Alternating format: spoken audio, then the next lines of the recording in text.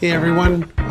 So if this is the first time you're opening up Inspector, you'll need to open up the Inspector README, and in there's a quick start section, and you'll need the account name and password to launch Inspector because um, we have it set to reset your password when you open. So the default password that you enter with is INSP8, and the account name is InspectorPro. When you sign in, it'll ask you to change your password. And once you do that, it'll log you in.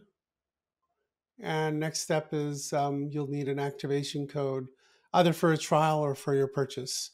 And that's what's going to get emailed to you. And this license code is registered to Beezwax.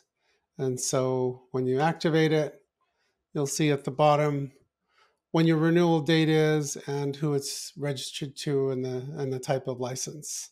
The best way to use it is actually to have it hosted on a server and to then use the add-on that comes with Inspector to add the functionality so that when you're working with your files, the XML is generated directly on a server and then is sent a message to Inspector to process it.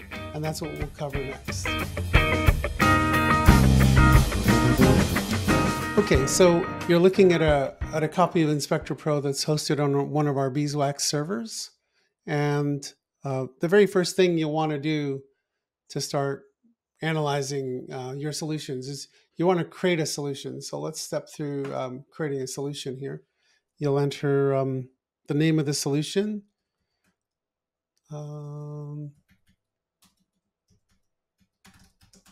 in this case, I'm going to use the meetings file. And so when you create it, you'll get a solution ID, and that's this number on the left here. And we'll look at that number. That's going to be an important number to remember when you work with the add-on. So Inspector 8 actually has a number of different ways that you can send the XML to Inspector, especially when it's hosted on server or locally. And those ways are either directly from clicking this arrow button here. There's a manually upload option. There's by window names, and then there's the integration, the API integration that comes with the add-on that comes with Inspector. So let's look at these first two options. And so first off, I'm going to create a new file, meetings. I'm going to just save it here. And now I have a meetings file, and I have InspectorPro. So one thing I could do, this meetings file is local. So I could go to the tools menu. And by the way, if you don't have the tools menu, you can go to settings and you check this checkbox here, use advanced tools, and then restart FileMaker, and you'll have this menu as well over here. So in the tools menu, in this version of Inspector 8, we have switched from using the DDR to using save a copy as XML. So you'll choose that option, and I'll put a folder in here called XML. And it's saved. If the file is local, it saves it out very quickly. If it's on the server, it's also very quick. However, if you've got a hosted file, you definitely do not want to generate the XML from your computer over the network because that part is very slow. So now that you have the XML generated, you could go to here and you could say, I want to manually upload it, and you can put a comment. For the first analysis, we usually call it a baseline. You can set any one of these methods as the default method. So this is the baseline. I run it, and it's going to ask me for that location of that XML. It could be the location of that XML or multiple XML files that are all part of that make up your solution. And so I select it. It sends it to the server. It processes it, and it's done. All right, so that's one method. the other method, okay, so I'm going to go ahead and clear this. I'm going to reset it. Okay, so now all the data is going to be gone. So now I don't have any data. I'm going to do the same thing, except this time I'm going to use the option to say window names. And all you need to do here is type in the names of the windows for which you want to generate save as XML for. And you must have all these files open with full access for this to work. So I'll type in meetings. Again, I'll put in a comment, run, and what it'll do is it'll generate the XML and send it to the server and process it. So those two methods are great if your file is local. If your file is hosted, let me get rid of this data again here. Still reset it. If your file is hosted, you'll want to use the add-on. So I'm going to pretend this file is hosted. It's not hosted right now, but I'm going to go ahead and add the add-on. So here, this one. And let's see here. I'm going to just make this a little bit taller. I'm going to drag it onto the layout. And by adding the add-on, it added a table occurrence. It added some scripts, some scripts for the add-on or over here. And so these scripts work in conjunction with this add-on, and then it added a layout. So if you click the button, now this is where that number is important to enter. So this is 565 here. I'll enter 565. Again, you can put in a comment here if you wish. The settings. So this is hosted on one of our Beezwax servers. So you'd enter the host name of the server it's hosted on, and then this is the name of the file that Inspector is named. So you can rename Inspector when you host it, and that's the name that you'll enter over here.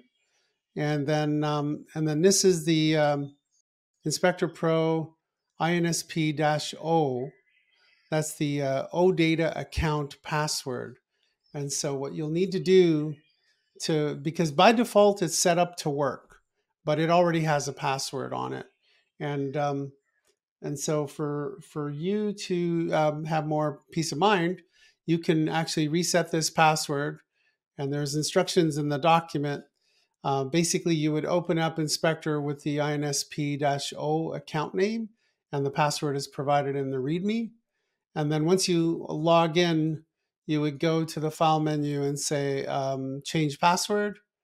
And then you would enter the old password and enter a new password. And the new password and confirmed password should match the password in your add-on here. And so once that's done and the file is hosted, then what you can do, there's a few options you can do. Again, this file was local. I didn't host it. So let me go ahead and open up a file that is hosted, and we'll take a look shortly at firing off some analyses from both Inspector and the other file. We're going to talk about the other third integration option, which is with the add-on. I have now hosted this inventory file on our server, and the add-on is already part of it. If I click on Process, and you'll see over here, I've created a solution for it. The solution ID is 554. The solution ID in the add-on is 554. These have to match so that when you generate the XML, it knows which one of these solutions in Inspector does that XML belong to. And so, so now I can, it's all set up and ready. All I need to do is just put in a name, description, and hit return, and it'll run on server. So it's running on server. It's importing. It's completed, basically. So what it just did was it ran a PSOS script that generated the XML. It called InspectorPro to tell where that XML was. It processed it, and And so that's a very small file, but that only took like 3 seconds. And that's it. Now there's a couple of things to note here, and that is if I make a change, let's say I add a button to this layout, and this button has this, let's say this gear icon. Make it a little bit smaller. Make the button a bit bigger. Okay. And put this button over here. And now I want to document that change. Let's say I could either click the process button again and type in, added button to the layout, etc., and document and run it, or hit return. It'll run it, and so now that'll get picked up, and then you'll see here two items added, 3 items modified. So that's one way. The other way, really quickly, is if I make a change here and I remove the button, instead of having to type a message and all that, what I could simply do is hold the Option key down, and it will run it without prompting me for a message. And that picked up 1 modification and 1 deletion. And we'll talk about those details shortly. However, there's yet another way, and that is if you go to the arrow button, you can have this integration method, which means that this copy of Inspector will call the script that was installed from the add-on via FMP URL. So it runs it from InspectorPro to the inventory file, telling it to run the script to generate the XML, which then runs on server. So in a way, I can trigger that same process right from here. So for example, let me do the same thing again. Let me just undo that. So the button comes back, and now I can go to here and I click this, and I'll set this as my default. From now on, this will be the default, and I'll say added a button. Next, we'll talk about adding users to Inspector so that multiple users can either be part of your solution and review it and work with that solution as a team, or you can enable users to create their own solutions and then invite other members to be part of that. The main area you'll do that is on the users section, and so you'll add a new user. You'll put in their name, their email, their account name. If you use Slack, you can put in their Slack member ID. We don't have this feature enabled just yet, where we send notifications to a particular Slack member, but that's something we're working on in the future. And then there's 2 options. There's a user and there's an admin. So the admin is able to do everything. They're able to see all the solutions. They're able to add, delete, reset solutions, etc. So basically, they can do everything. If you create a user, you'll have the additional option for a user to allow that user to create and manage their own solutions, which means that they can create a solution, they can edit that solution, reset that solution, and even delete that solution. However, if you just add a user without this option, what that will do is they'll add the users to the list of people here. And then when you add that person to your solution, they are able to see that solution and participate in that solution, but they're not able to delete that solution or reset that solution.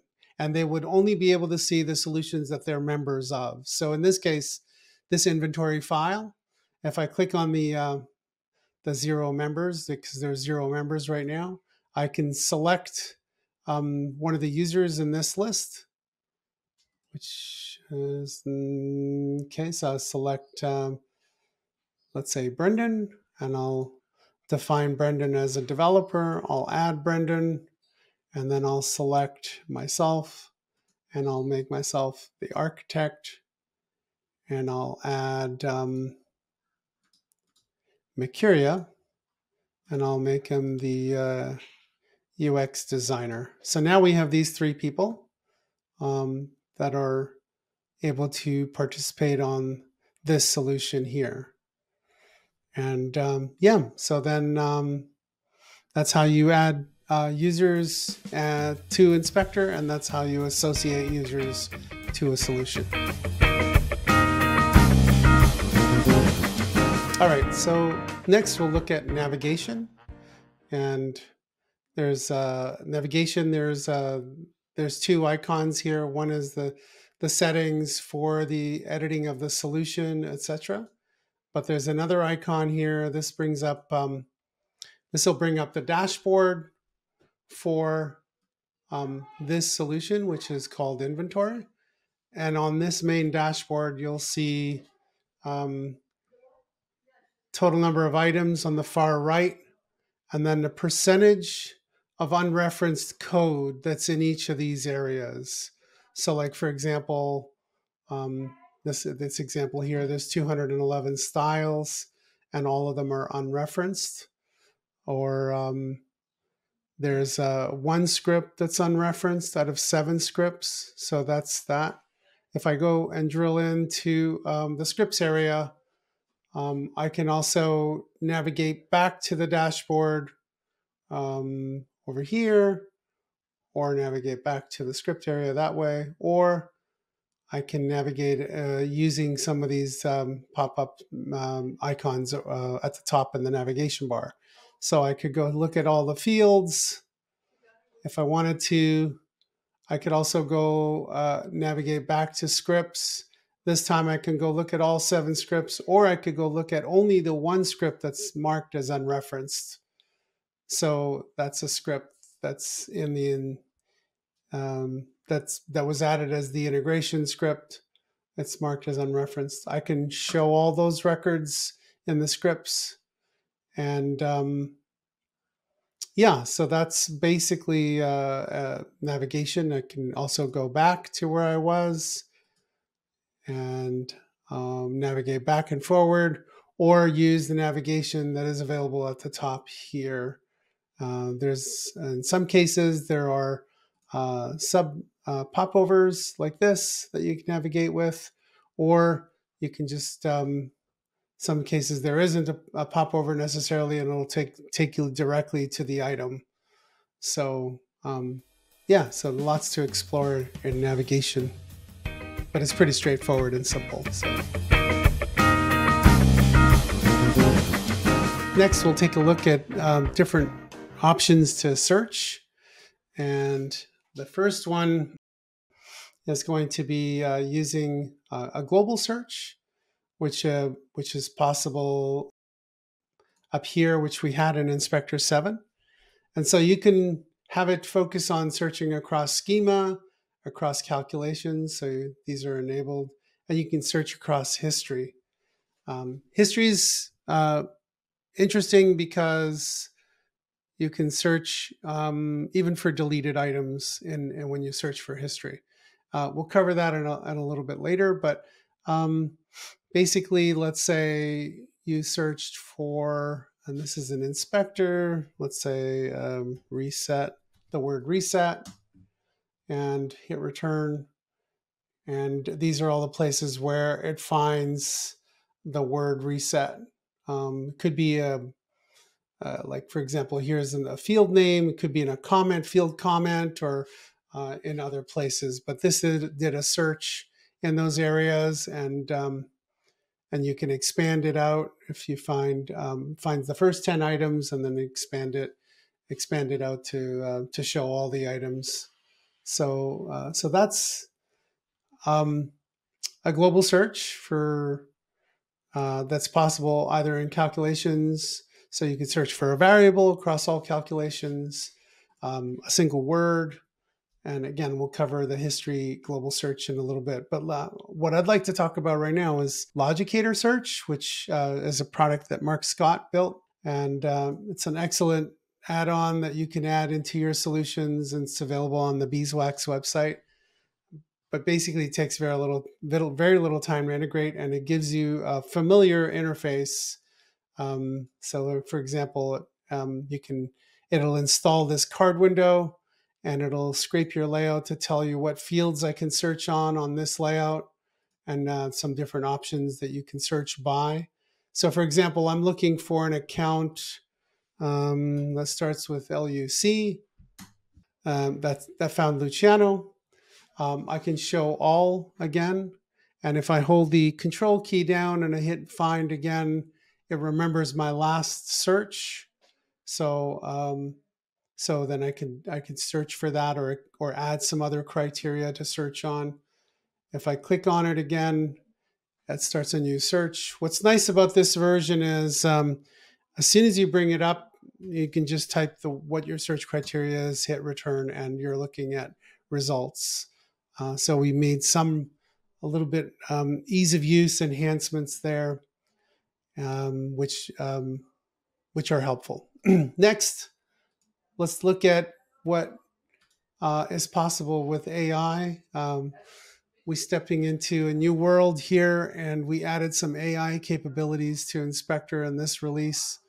The first capability is we added a way to basically summarize scripts. So, for example, you'll select a script, and if you've asked it to, if you entered the information as part of your solution to associate what language language provider you're using, or what model you're using, and your API key, it's set up to work with a Chat GPT. But in the future, we'll have it more open-ended so that you can use any provider. Right now, so what it's done is it's generated summaries of the scripts.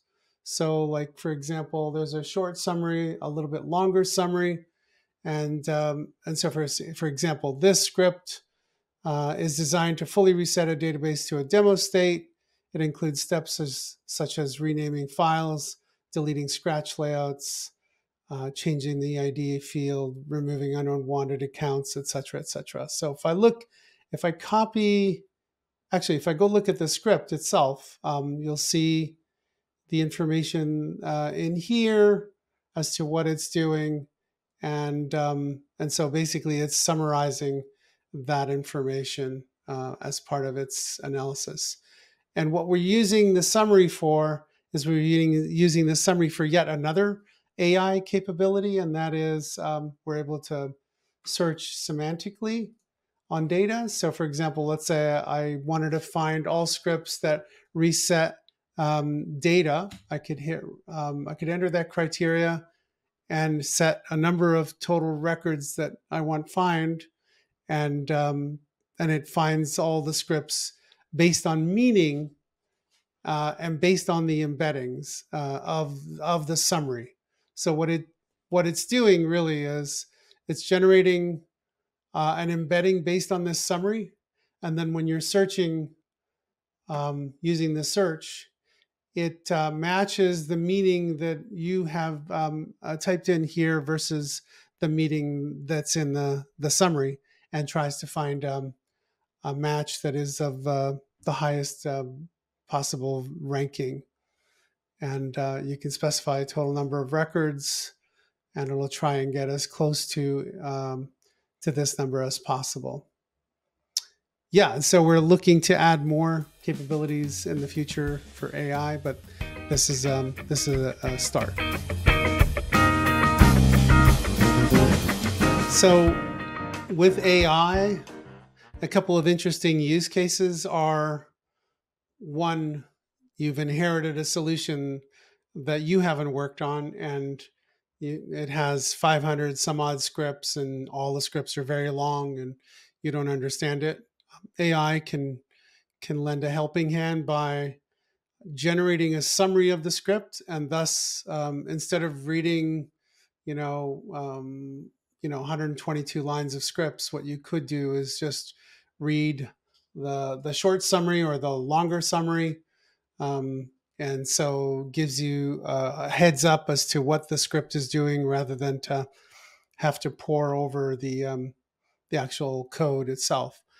What I found interesting is when you add sections or comments above a set of a code, a block of script steps, etc.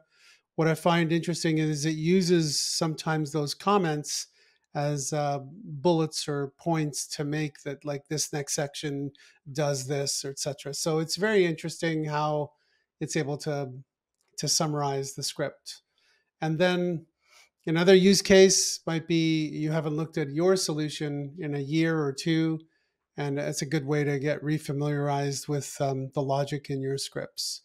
But the important point is that the semantic search capability that this enables is the ability to search with meaning, instead of with precision. So I'm not looking for a specific field name or something like that. And especially for scripts, your scripts have a kind of defined intent, let's say, by what the summary provides. And what AI enables is the ability to search what what that meaning is that the script is doing.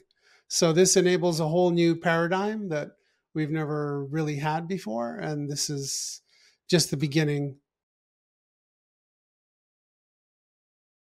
So when you're looking at the inspector dashboard, you'll see these gray bars here. So for example, in the inventory solution, there's a number of layouts that got added. These three layouts here that actually are not referenced anywhere. So if we can actually go back to the dashboard, and you'll see them here, these three layouts. If I click on them, these three layouts have no references of them. So Brendan, who's my colleague, he's actually logged in and he's going to make changes. And he's also looking at Inspector and seeing that those three layouts are not referenced anywhere. So he's going to go ahead and delete those three layouts and then run Inspector.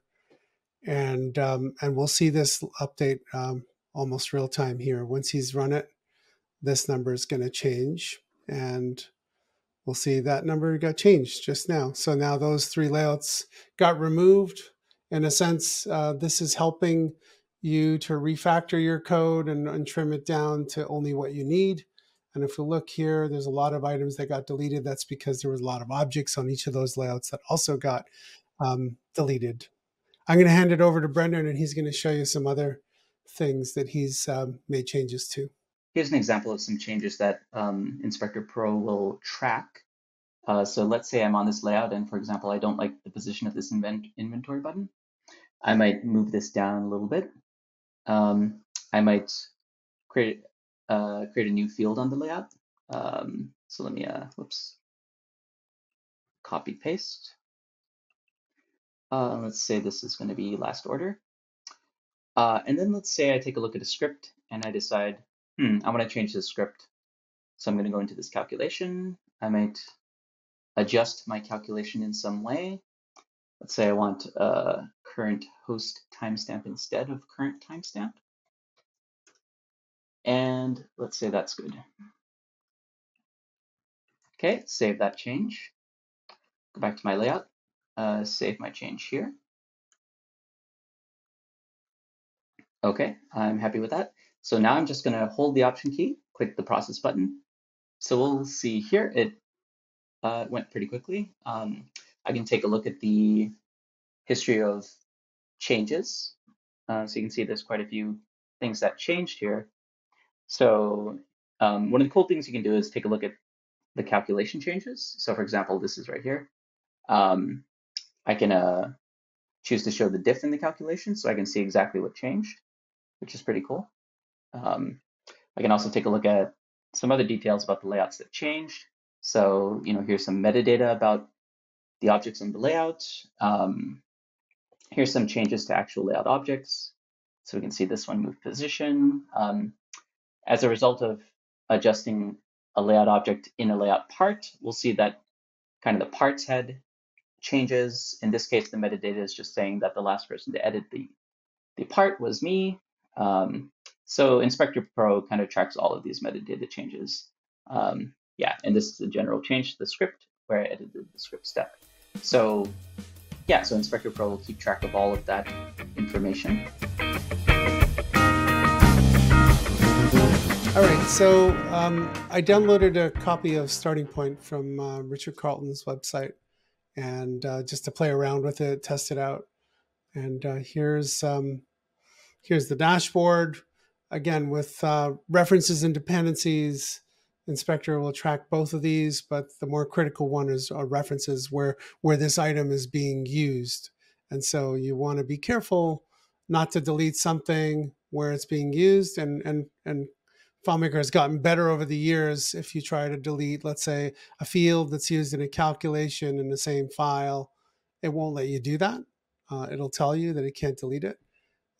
So it'll give you some warnings, but in some cases it doesn't give you warnings. So you can just delete a custom function, and even though it's used in a lot of places, it won't warn you that it's being used. You just delete it without understanding. So it's a good idea to check with a tool like Inspector. And so, for example, there's 894 scripts in this file, and there's 27 references of this script here. So if I click on the reference button, this one here tells me all the places where that script is referenced, and this in this case is script triggers, and these are script steps that call that script, etc. So if this were 0, I could potentially delete that script. However, there could be perform script by name, so you'd have to search your script steps and see if you're using any references of indirection, any types of indirection, just to get reassurance that you're not using indirection in this solution, so you can rest assured that it's not being used. A good idea is Inspector will get you like 99% of the way there, but the other 1% is really just understanding the solution and understanding how it's used to make sure that you don't accidentally delete something that is in use. I'm going to show a couple of the features which we had in Inspector 7, which has been kind of more developed now in Inspector 8, and that is tags and notes. So here's where you manage the global list of tags, and these tags apply to every item in your solution. You can choose a tag style here. I'm going to go with traffic signal muted. I'm going to call this tag to deprecate. And I'm going to give it the color of stop, and then add that. So now this tag is available to me everywhere. And I can just add another tag just to show you an example. Let's add that. Okay, once I'm happy with my tags here, close out of that. And then on any item in my list, if I click on this here, I can tag it. So let me tag this one to deprecate. Now I don't see the tag because I have to toggle the tag view here. And that will let me see the tags that I attach to items in my system. So let's say this one, I marked as to deprecate. These two down here, I'm going to mark both of these as green, another tag, and this one down here as well. Okay. And let's say I'm happy with that. But then I also want to take a look at my scripts here. And I've got this new script here. I also want to deprecate that. So let's just mark that as deprecated as well. Again, the toggle is on all of the layouts, so you have to do that up here. The other cool thing about this is that I can go to the dashboard in my global search, and actually I can actually search on that tag. So I can say to deprecate, hit the enter key, the return key, and I'll see, like I've got one field here and one script here, which I've chosen to deprecate. Same thing with another tag. If I hit return there, I'll find the two items that I tagged with the another tag. So yeah, and again, this still functions as a It will accept native FileMaker searches, so you can do whatever you would do normally in FileMaker. So yeah, it's it's still a native search, but it's also including a search across your tags. So those will also show up here. Yeah, and that's tags.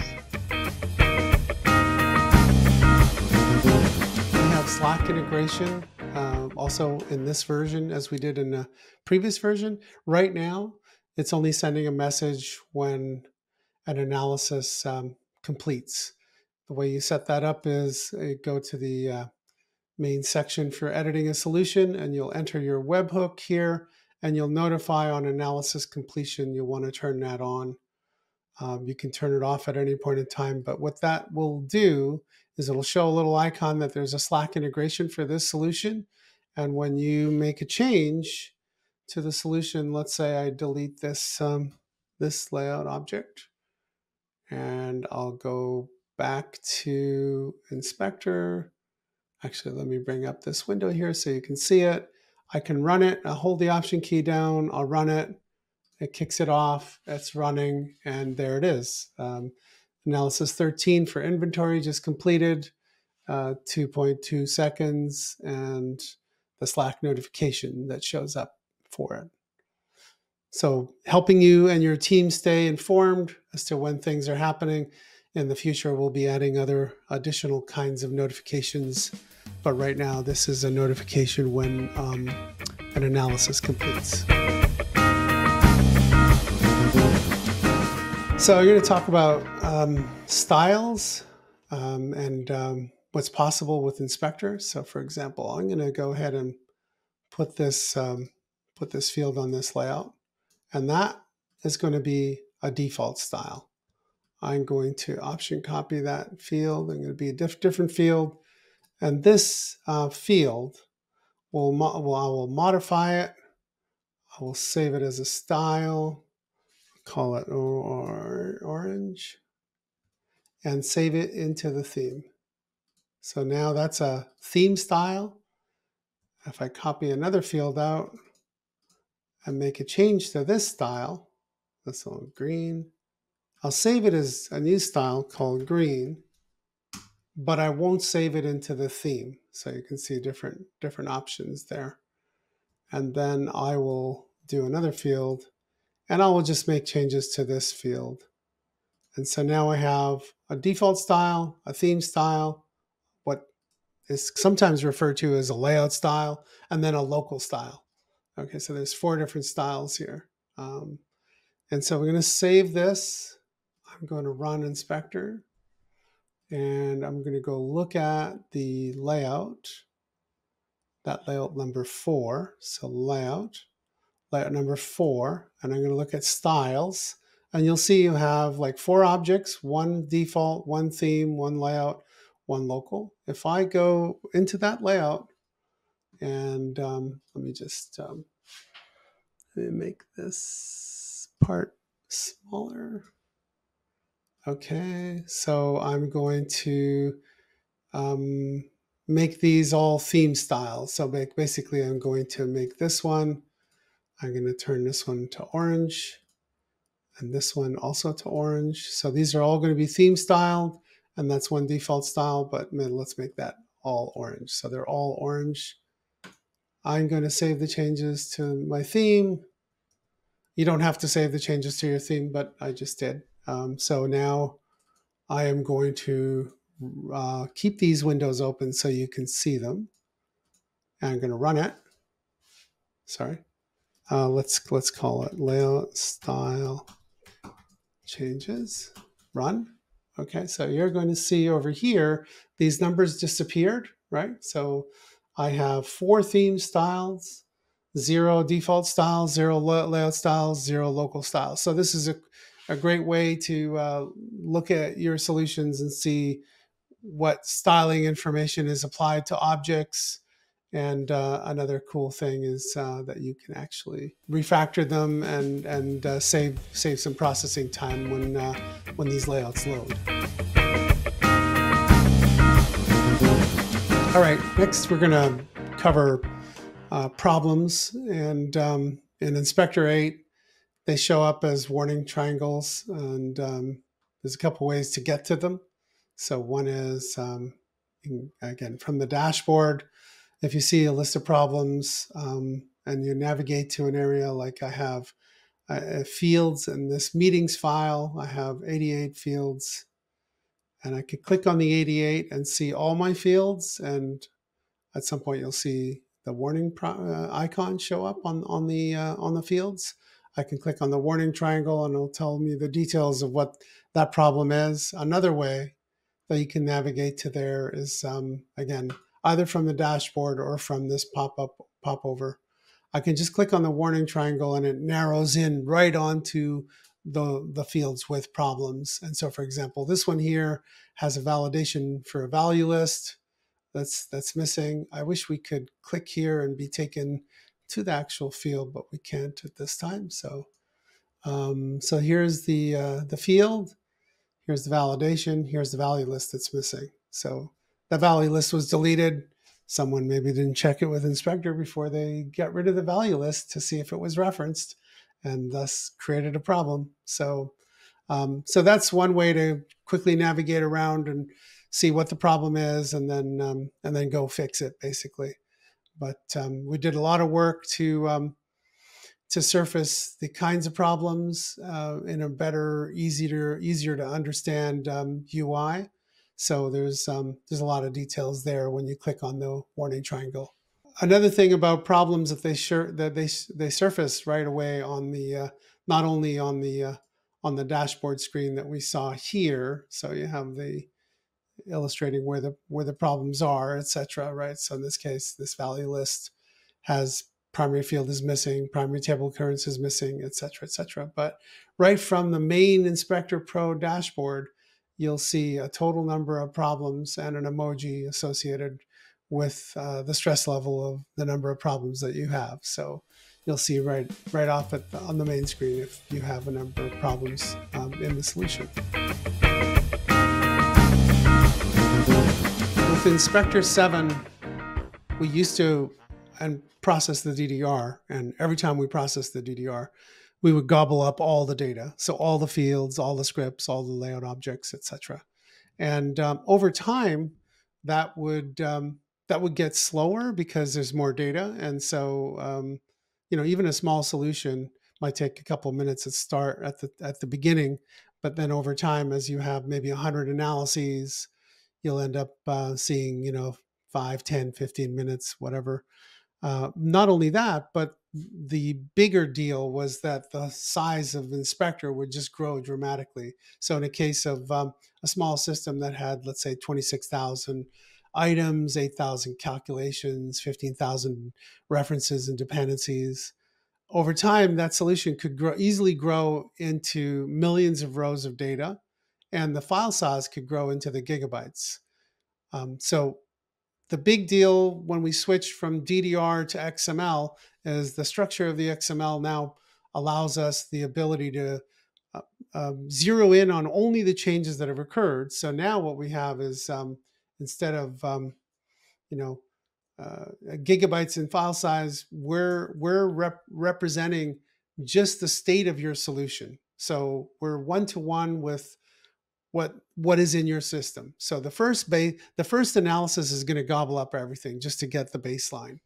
And then after that, what we're able to do is we're able to process the XML and see where the changes have occurred, find those changes, document them, and be done. So we're literally talking about just seconds to process various things that have been added, removed, or modified.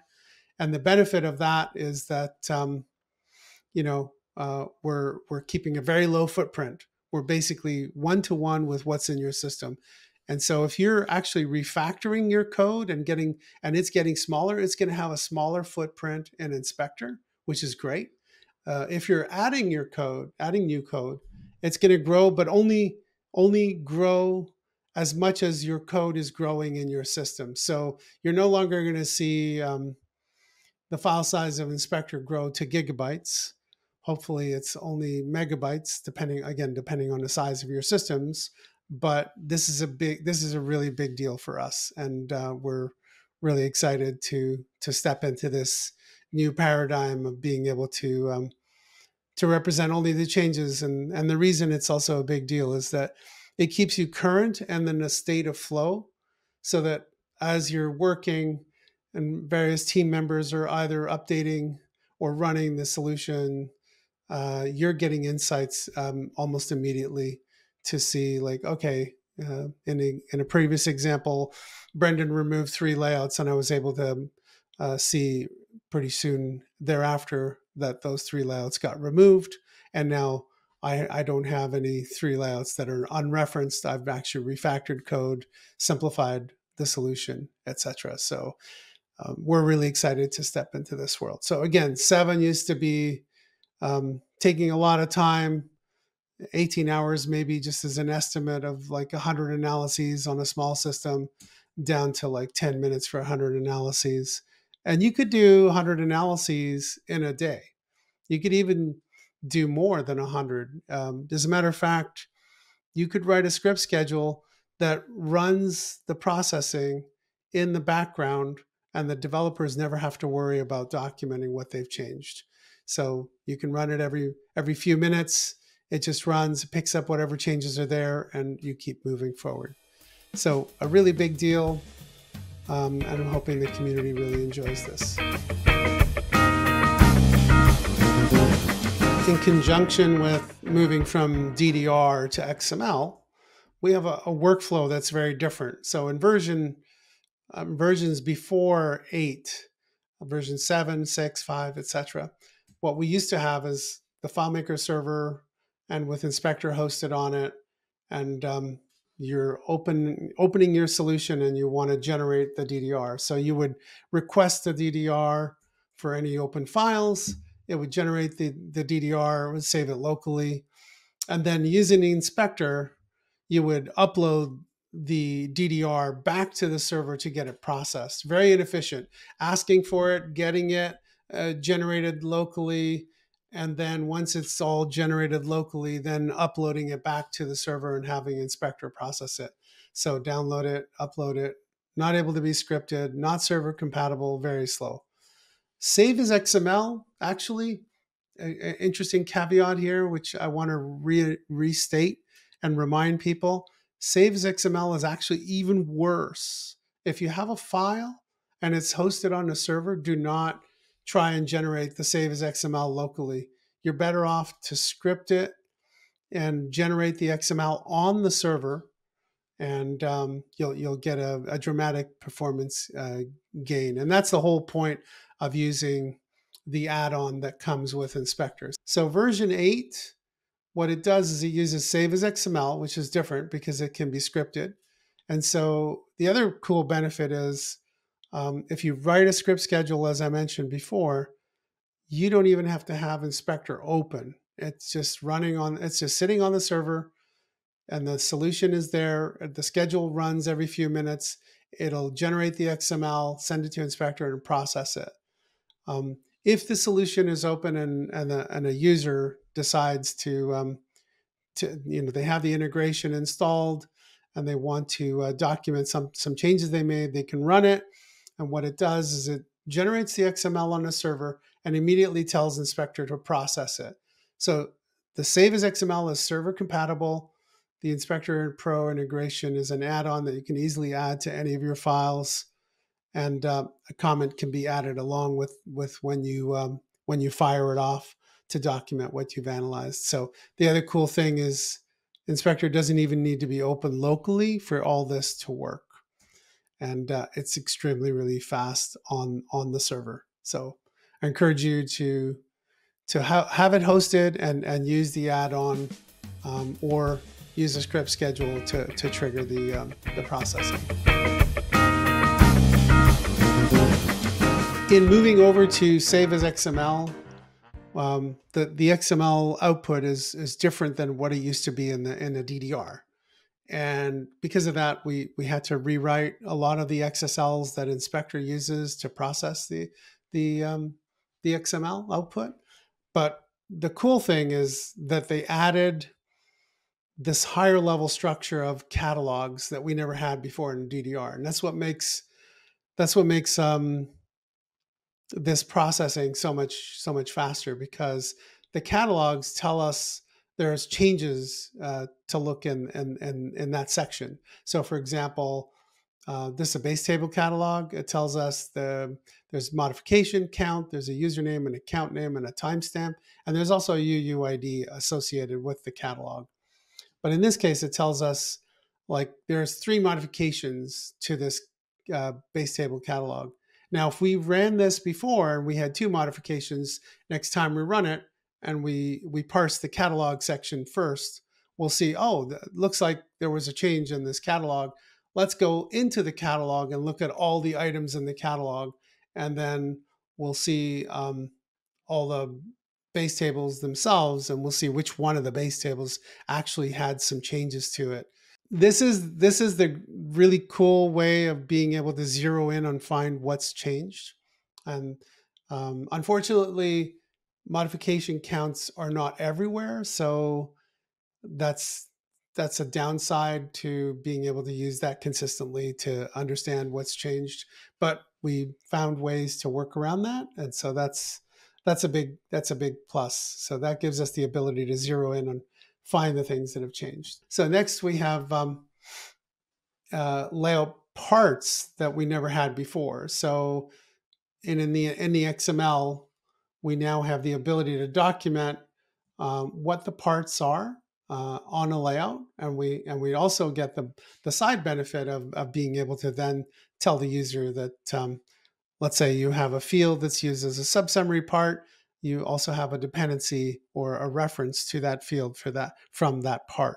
So that layout part depends on that field. So if you delete that field and it's referenced by the layout part, you're gonna introduce some problems. So layout parts are new, and another thing that's new in the save as XML is table occurrence notes. And yes, this is not a typo. They do show up as layout objects for some reason. I don't know why, but anyway, that's just the way it is. That's the way it's output in the XML. And emojis come through just fine anywhere you use them, be it in your scripts, script step comments, table occurrence notes. Anywhere you use them, they come through just fine. So these are some cool new things that they've added in the XML. So things that we've never had before. So we have more thorough oversight over the solution and what's in it.